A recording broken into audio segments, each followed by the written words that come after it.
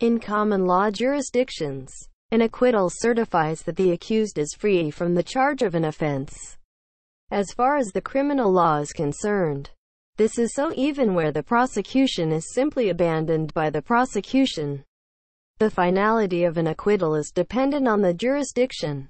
In some countries, such as the United States, an acquittal operates to bar the retrial of the accused for the same offense, even if new evidence surfaces that further implicates the accused.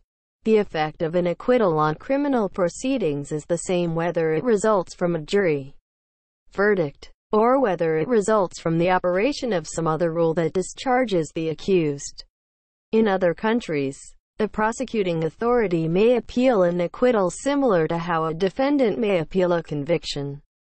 Subscribe our channel for more such informative short video.